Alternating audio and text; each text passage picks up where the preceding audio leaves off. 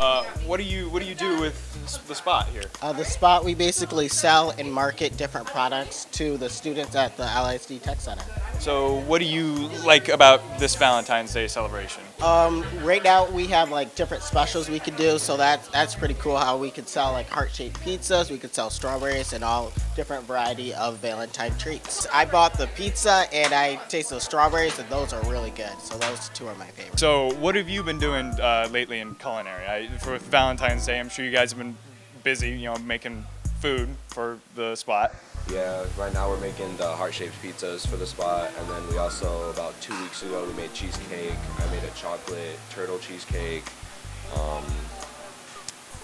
not sure what else. And then we also made cake truffles, which are like basically the cake pops, that the little circle balls of cake, and so it's been pretty interesting. I've been hearing great things about your cheesecakes. Everybody's been just eating those things up. People have been loving those. You did a fantastic job on those. What have you been making those out of? Out of scratch. Like, we don't take anything from a box or anything. We just get recipes from Helen or ones that we find on the internet, and then we just make them how they say. Hi, I'm Austin Coates with ISD TV.